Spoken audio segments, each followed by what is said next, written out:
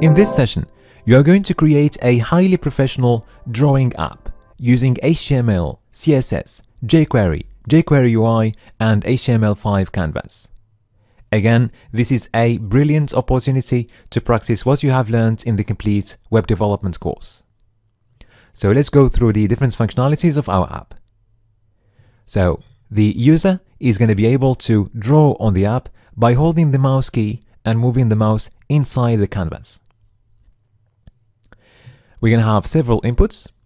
So we're going to have a color input where the user can pick any color they want. And if we click on the other button, we can even choose further colors. Also, we're going to have another input, which is going to control the width of the line. And then we're going to have a few buttons. So the erase button is going to be a toggle button. So if you click on it, we're going to go from the drawing mode to the erase mode. And if you click on it again, we're going to go back to the drawing mode. Also, we're going to have a save button. So if we click on it, we're going to save our work in the local storage. So if we load the app again,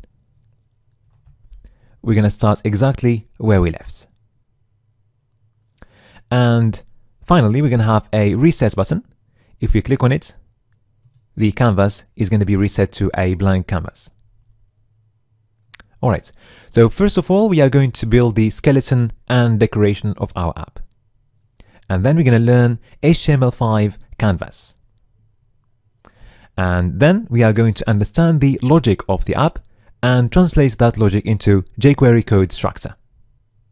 And finally, we are going to translate that code structure into jQuery code and build the functionalities of our app.